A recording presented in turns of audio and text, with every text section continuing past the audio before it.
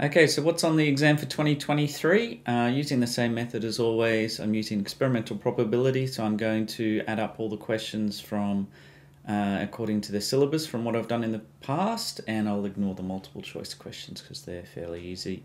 So as you can see here, this is the 2022 paper. Take this with a little bit of grain of salt because some of them overlap where I can put them in to which category strictly. Also, my adding is not that great. I'm 1 or 2 points off most of the time. Not worth really double checking that because they are just general, put to general categories. So the totals are here. This time I've highlighted anything that's 6% of the exam or above. So for those questions there's usually about 56% of the exam. And you can see from the previous year there is not a lot of change, sometimes almost nothing. So the biggest one here was there was a big macromolecules question this time around, and so that was quite a large portion. That was a 2% part of the exam. So as I said, there is starting to be some consistency across the types of questions that are going to be asked. So just make sure you're good with your pKa questions. You can do mass gas solution stoichiometry because that occurs elsewhere as well, so that does actually add up to more than 6%, as well as in other places. What else is here? There's balancing redox, touch and go. That wasn't asked last year really. EMFs, always a lot on galvanic electrolytic cells. Always make sure you know your reaction pathway summary sheet. I'll show you these in a second on the website. And you're going to have to do a bit of memorization. Make sure you know how to name and the structure and function of the large biomolecules. All right. So moving back then, the main concern. So I've done my annual review. Usually update the PowerPoints based on the mark scheme. So just here, uses correct substitution. So if you don't do the formula, then you won't, and then substitute. You need to have those two steps. I always say formula substitute units, even though units won't count. Sometimes they will. You don't take the risk.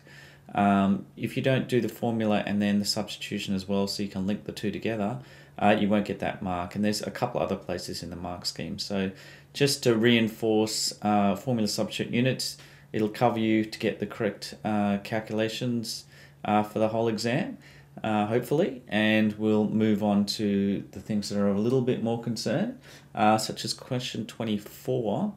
It says platinum and copper, but it's actually iron and copper. So I'm not so worried about the huge errors in questions or mark schemes because they'll usually get picked up. I'm a little bit more worried about the subtleties, and so that would take me to paper 2. First of all, 5B. In this particular one, the syllabus does talk about various reactions, halogens, whether there's a high concentration or low concentration, so usually above 1 or below 1 significantly, will alter whether you get what ions you get, what reactions occur. So they've sort of asked for that to be applied in other situations with the zinc. So just be aware if something's if I go to question 5B, here it says if there's blah, blah, blah, blah, blah, and then it's 4 marks. So they're the scariest ones, the written questions with 4 marks. I'm hoping my students will have 8 points put down there and not 4. All right, so that's the only real way. I've gone and called it God mode. All right, so the worded responses are the scariest. You really have to kind of predict that maybe the question could be incorrect or the answer could be incorrect, and try and cover yourself for that. So this is where we're dealing with God mode here. And so when the mark scheme I'm okay with. Silver won't react, won't go into solution. It'll be at the bottom. But then it says the zinc, well, it's going to form and it could form, but if it's low enough, it's not going to be an issue. But if it's a high concentration, you will get zinc on the other side. So that one really is requiring a lot to over answer. So I would speak more about anything you possibly can. Anything that's 3 or 4 marks for a worded question is red flag. The other one that's a little bit more concerning is this one here. Again, a 3-4 mark question. Explain why cellulose is harder to convert to glucose and starch. Be a lot more comfortable if it was just 2 marks. If you look at the mark scheme, it says identify cellulose as a linear polymer. I'm happy that the monomers pack closely together and there's increasing hydrogen bonding. But if you look at your syllabus, it doesn't really talk about linear and branched polymers as a differentiation between those complex carbohydrates. The Pearson one here says it's what is it here? The Pearson says unbranched, and I think and the Oxford goes for straight chain. So neither of them use that terminology. It could be the other way around. But if you have memorized and over answered, this is my PowerPoint here for it. I've added linear and branched, so I've updated my PowerPoints now. But if you have talked about, there is the word branching in there, there is the word hydrogen bonding, insoluble linking. If you have over answered it, you are fine. If you don't notice that starch is both branched, linear and branched. And so the mark scheme also is inconsistent because the question has asked for starch, which is amylose and amylopectin.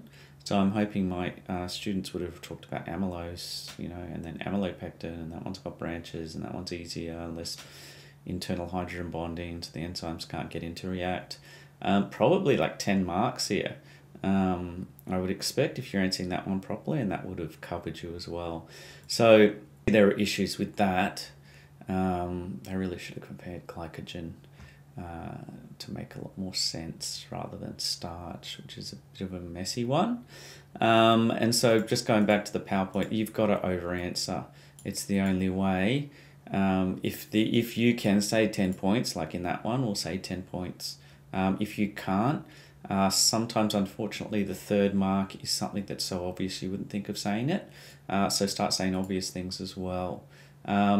So you need to be quick and fluent and ready, because if you're going to go for 100%, it's going to require God mode. If you're going for just a pass, well, that's quite easy. You can see I've marked out in the Excel spreadsheet here where most of the marks are going to be, which takes me to the extra resources. So if you want to support me and go to my website, there are plenty of quick and easy ways to get ready for the exam. I've got the main question types here with answers. The answers are here.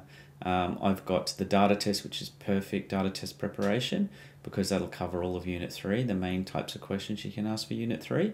Having that memorized, and of course these notes, although they're cross-referenced with all your textbooks, it really is cross-referencing with the mark schemes that puts them on a different level to make them a lot better.